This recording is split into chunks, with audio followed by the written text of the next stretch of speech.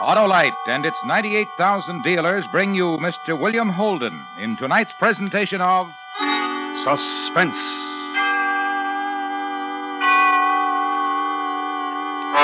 Tonight, Autolite presents a true story taken from Captain Walter Carrick's Battle Report Korea. The facts concerning the United States Navy's mine-clearing operations in Wonsan Harbor in October 1951. Needle in the Haystack. Our star, Mr. William Holden.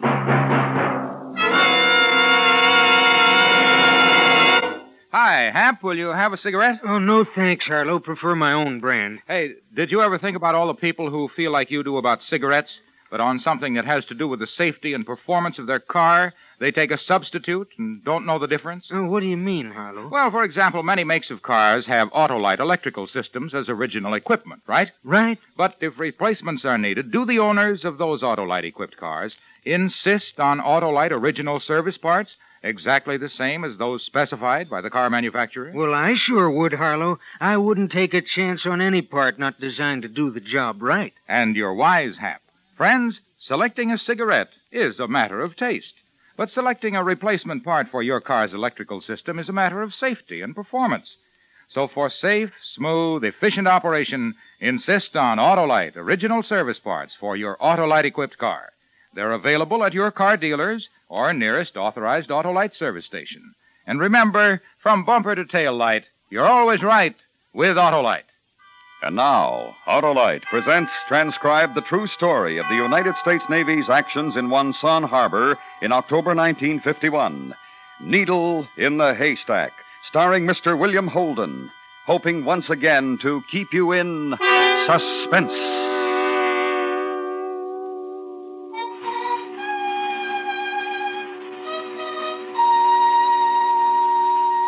During the last war, we never tried to sweep even a small harbor with less than 30 sweepers. At Okinawa, for instance, we used 100. At Normandy, 300. And at good old Wonsan, as big or bigger than any of them, we started in with 10.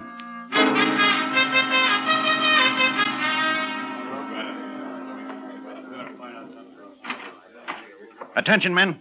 Captain Spofford. Carry on. Smoking lamps lit. Make yourselves comfortable.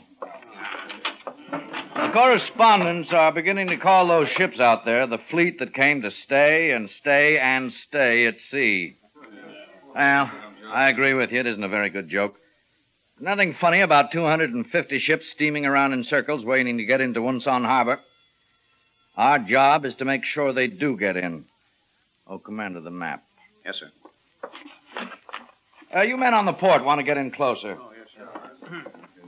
Now, here, between the fleet and the shore, mines. We don't know what kind of mines, but we do know that all of these anchorages and approaches will have to be swept clear. Sir? Well, yesterday would have been a good time to have had the job finished. We have 20,000 troops packed into space that'd be close quarters for half as many. That kind of thing isn't very good on the nerves. Matter of fact, those Marines who are calling this Operation Yo-Yo, they may have something at that. Right now, they're as effectively out of combat as if they were still training in North Carolina.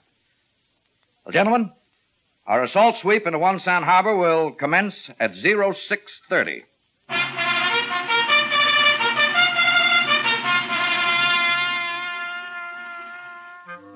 And that's the way it started. Assault sweep. Definition? An assault sweep is just a polite, official gobbledygook for busting through a minefield in spite of anything. A few notes here about mines. They're different kinds. A contact mine floats on top of the water and explodes when it touches a ship. And there's another kind that just sits on the bottom and gets triggered by a ship's magnetic field. Magnetic mine.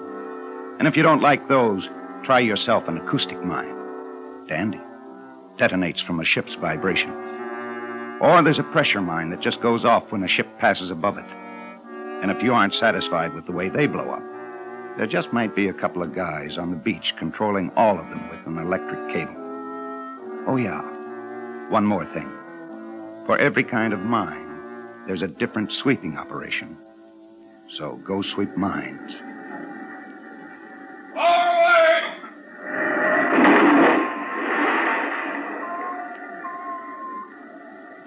What's the count? We've set 21 mines so far, sir. No casualties. That's encouraging. Well, let's see. We're in here. That means we've already cleared a channel 3,000 yards wide, from the 100-fathom curve to the 30-fathom curve. Well, we may get those Marines in action sooner than we expected, if this keeps up. Helicopter's a big help, sir. Well, it's something new in minesweeping, flying low ahead of the lead sweep. Sir? Yeah. It's the pilot's radio, sir. I think he spotted something. Give me those phones. Yes. Sharply angled mine line directly ahead of lead sweep. Another line just beyond that. Another. Order that lead sweep to come about. Aye, aye, sir.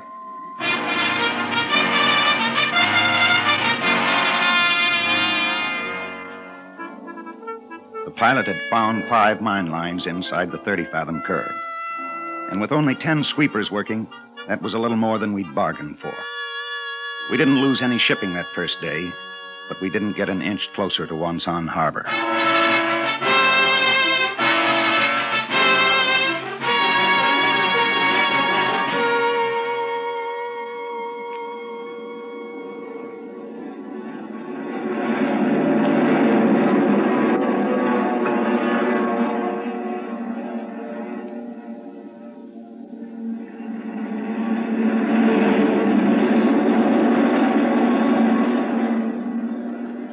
At 0900 the following day, we tried something else that was new in minesweeping. The fly boys spaced off at 600-yard intervals and came roaring in at 1,500 feet, loaded with bombs and rockets.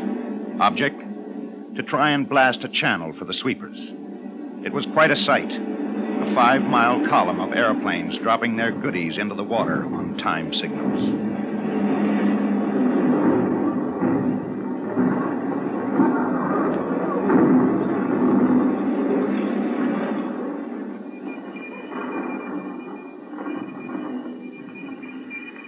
Just reported that the aerial countermining operation is complete. It's up to us to find out whether or not it worked the hard way. Course is 248, speed 8 knots, proceed as planned. Lieutenant Hyatt aboard the Pirate, sir. We're proceeding as ordered. The Pirate was the lead ship in the formation. The whole fleet watched as she edged out and headed for the waters that had been raked by the planes. Not far behind came the Pledge, and the Incredible, and the Redhead, all trailing their sweeping gear, all anxious to get a job done. One at a time, they turned to pass between the islands. We are now entering unswept waters. Will it work, sir? I hope so. If there are any mines in those waters, the bombs and rockets should have done some good. Yeah. Well, we'll know in a minute, son.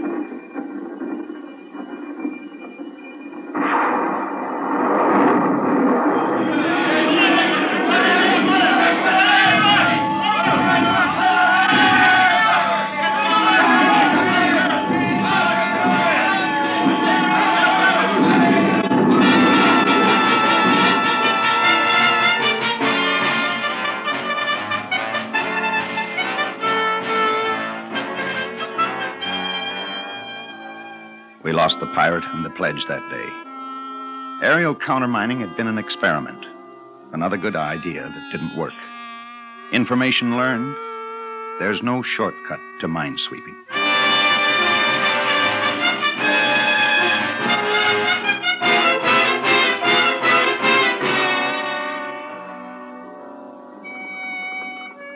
Cigarette, Don? Thank you, sir. For the last 20 hours, the fleet commander's been asking, can we land as scheduled? Can we land tomorrow? If not tomorrow, when? I know, sir. I can't answer him till I get some answers myself. We know they're influence mines, but we don't know what kind, magnetic, contact, or what, or how many, or where they're placed. We got to have this information so we'll know how to sweep, and so I can give the fleet commander an accurate answer. Well, you all set? All set, sir. Good luck, Don. Thank you, sir. All right, sailor, shove off. Aye, aye, sir.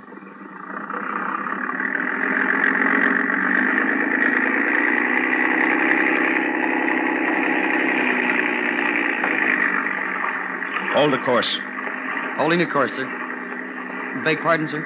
Yeah? How far in can we go, sir? Until we get to the end of those marked lines. I'll swim it from there. Does it always go like this? I mean, we've tried about everything to get those ships into the harbor. Nothing seems to work. It's that way sometimes. How long you been in the Navy, son? Well, this is my first time out, but 18 months now, sir. What'd you do before that? High school. Sir, could I ask how long you've been in the Navy? Well, I started out as a seaman. Let's see. 20 years now. Well, that's a good long time, sir. Have you always been looking for things? I mean, minesweeper. 14 years of it. Okay, cut 'em. Aye, sir. When I'm clear, take her back and follow the cans. Yes, sir. Well, so long. Good luck, sir.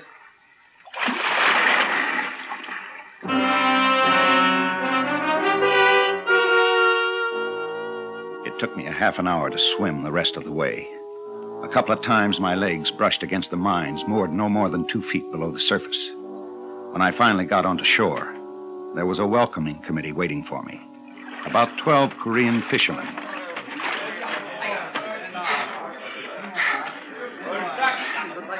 Hi. Hey, you there. Hey. Hello. You speak any English? Do you hear me? Do you speak any English? I say, do any of you speak English? Yankee. Yankee. That's right. I'm a Yankee. Do you speak English? Fish. Me. Fish. Yeah. You're a fisherman. Then maybe you can help me get the information I need. I'm from that ship out there. Understand? In order to land all those boats, we have to find out what kind of mines are in these waters, where they're located, how many. Can you tell me anything about them? Can you tell me who laid them? Do you understand?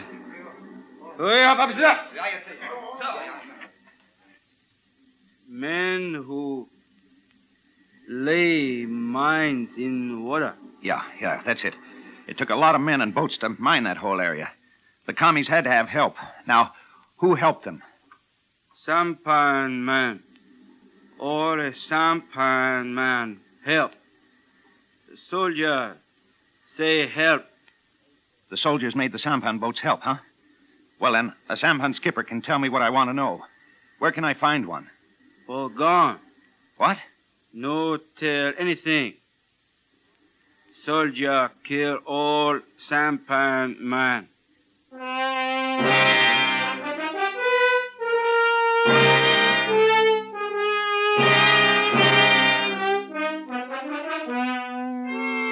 Autolite is bringing you Mr. William Holden in Needle in the Haystack, the true story of the United States Navy's operations in Wonsan Harbor in October 1951. Tonight's presentation in radio's outstanding theater of thrills, Suspense.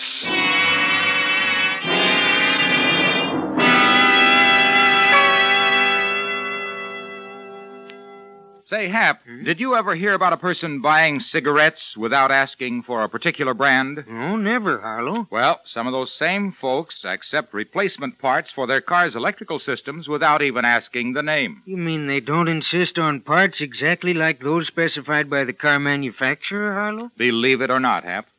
Well, then how can they be sure to get peak performance? They can't be sure, and here's why. Autolite designs and builds complete electrical systems for many leading makes of our finest cars.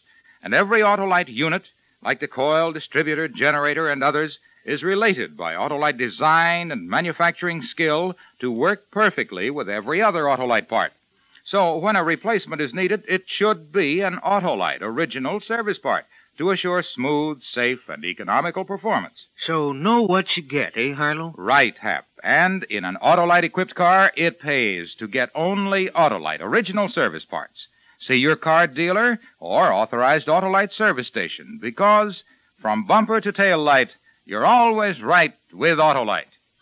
And now, Autolite brings back to our Hollywood soundstage Mr. William Holden in Elliot Lewis's production of Needle in the Haystack, a true report, well calculated to keep you in suspense.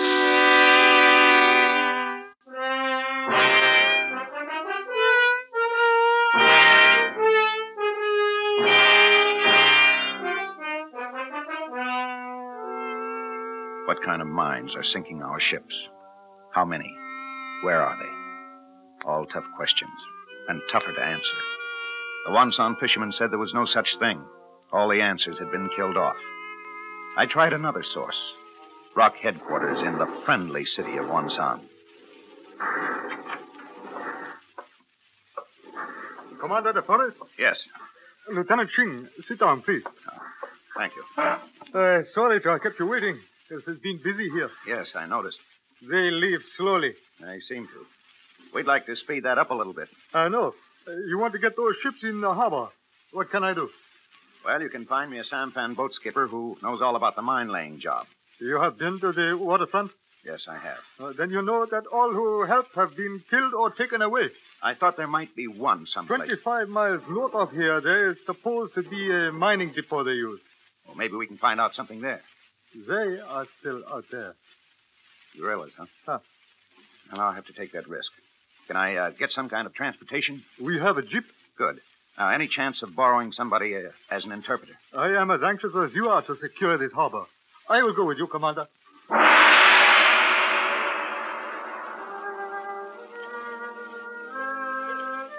Singh was dog-tired and nervous, and a little trigger-happy. As we drove over the roughest road in North Korea, he sat with a pistol and a rifle, ready to handle anything. About 15 miles out of Wonsan, we came to a village, a place of about 1,000 people or so. When they heard the sound of our motor, they scattered in all directions. By the time we pulled to a stop, there wasn't a soul in sight, except a little girl about 5 years old. Well, hey, wait. Where are you going? We will question. No. Let's try this little lady with the muddy face first. A child? Yeah, kids are the same all over the world. At least I think they are. Come on, leave that rifle here. It is not... No. Okay.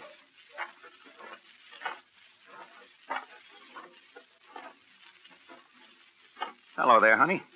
What's your name? You ask her, Sing. Oh. Young Guy Pig?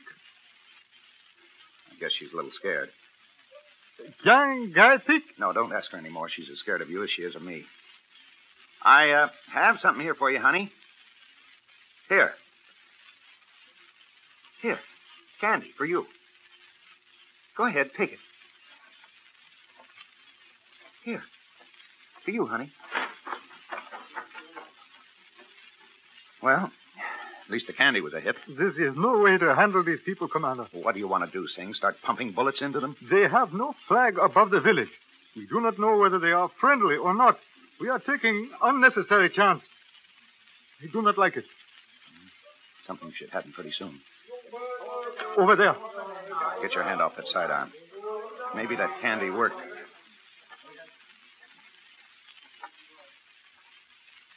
The old gent's coming over to us. Sing. What? You know how to smile? We'll do it now. What does he want us to do? He wishes us to follow him. Over there. The wooden house. Looks like some kind of meeting hall. Well, come on. It might not be advisable. Nothing's happened to us yet.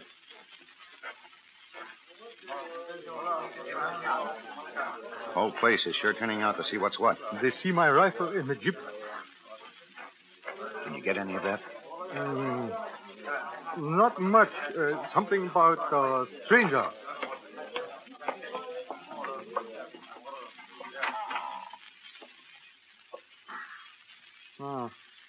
No guns or swords on the walls. It must be friendly. Do not count on it, Commander. He wants us inside. Well, then inside we go.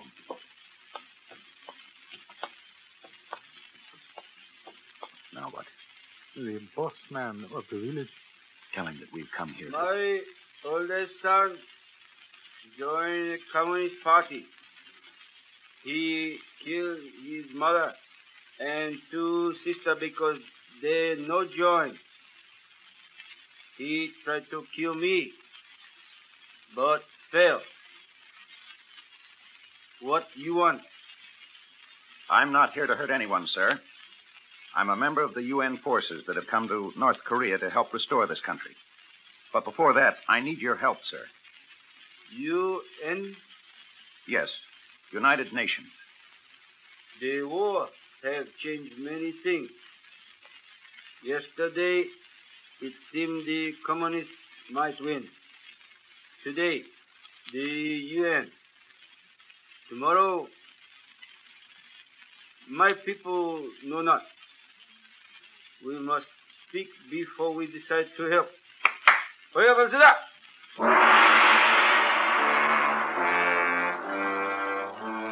They had a council meeting, and everybody who was anybody in the village got in on it. They discussed how we'd come in, why we were there, and what we wanted. And most of all, the candy bar I had given to the little girl. In the end, the candy bar won. The old man with his black robe and white beard said that they would give us any help that we needed. Then he gave another order, and a few minutes later, a group of men brought in a tall, rangy-looking character who didn't like it one bit. What's all this? I do not know. The man's name is Sand Heath. Well, why all the fuss?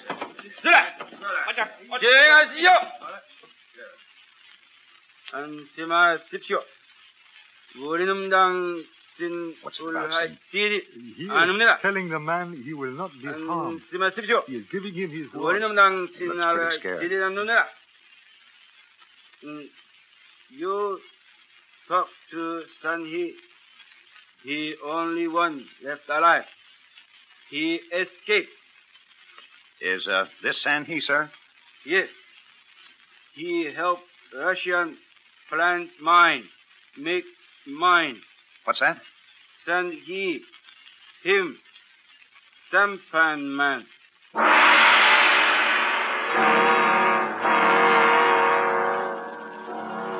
Så har chung kidai, lulel sun sampan, sunul chukchim ho yata.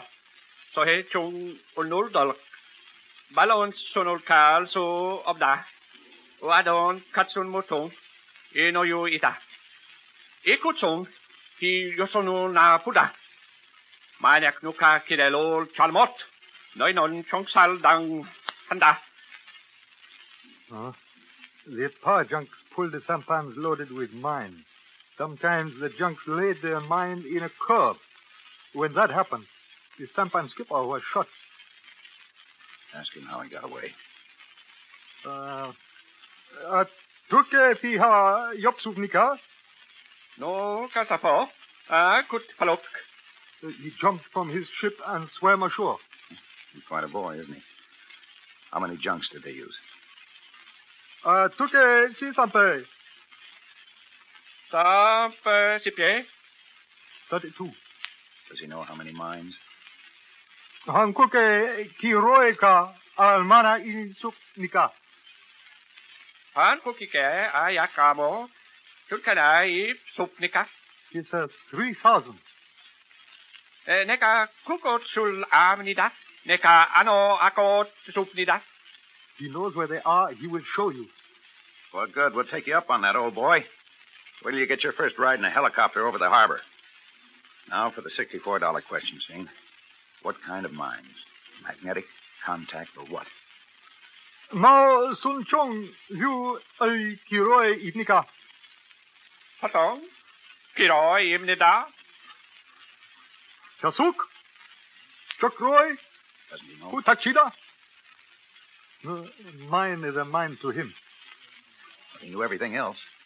Mao Sun Chung, you ay kiroi ibnika. Kiroi. Sing, that information's vital. We've got to know what kind so we'll know how to sweep. Cigarette? Cigarette? Yonky cigarette? Well, here, have a smoke, Buster. You were great while you lasted. Donkey. Donkey. What now? Tell him to wait here. We're going to find that mining depot you were talking about, and we're going to find out what kind of mines they used.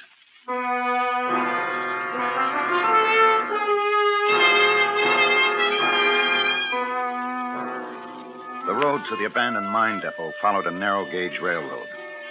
All along the way, there were bunkers and barricades indicating that the area had been heavily guarded. Now and then we passed campsites where communist guerrillas had recently been. Snipers fired at us from both sides of the road. But we didn't make any stops until we got to the abandoned mine depot. When we stopped in front of the thick concrete entrances, I forgot all about the trouble we'd had in getting there and ran for the nearest one.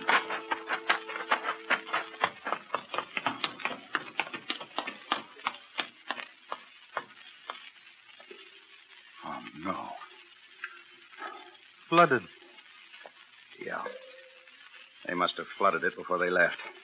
Then there's no way to find any parts, any plans that will tell you what kind of mines were assembled here. Nothing. The whole thing's a bust.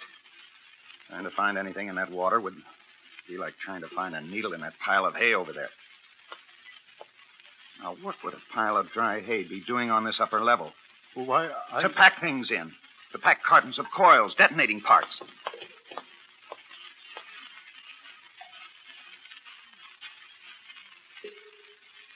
Well, what do you know? Mine? You bet your life. The eye and nose of an 1,800-pound magnetic mine. Magnetic? Yeah. Zing, you can tell your friends that we found a needle in a haystack.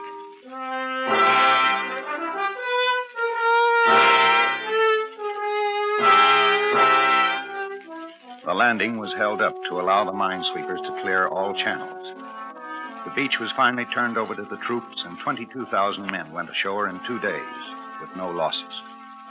Before the end of the week, the 10th Corps was ashore with 50,000 men. Operation Yo-Yo was over. The long march to the Yalu had begun.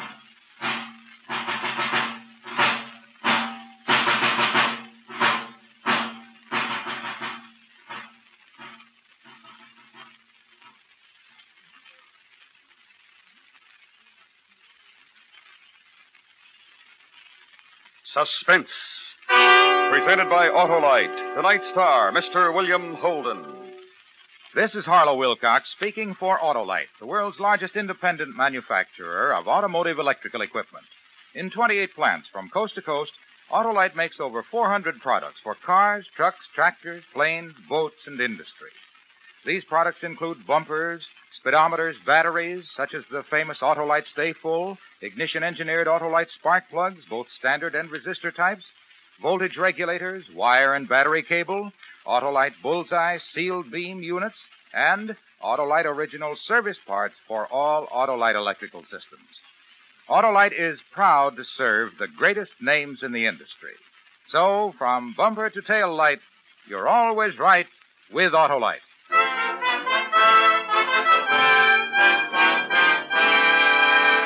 Next week, it will be our pleasure to present part one of the first detective story ever written, a tale considered by many to be the greatest ever written. Wilkie Collins' The Moonstone. Our star, Mr. Peter Lawford. That's next week on Suspense. Suspense is transcribed and directed by Elliot Lewis, with music composed by Lucian Morowick and conducted by Lud Gluskin. Needle in the Haystack was adapted for Suspense by E. Jack Newman from Captain Walter Carrick's Battle Report, Korea. Featured in tonight's cast were Joseph Kearns, Jack Prussian, Ben Wright, Steve Roberts, David Young, Bert Holland, and Ted Bliss. William Holden will shortly be seen co-starring with Ginger Rogers and Paul Douglas in Paramount's new comedy, Forever Female. And remember, next week, Mr. Peter Lawford in part one of Wilkie Collins' The Moonstone.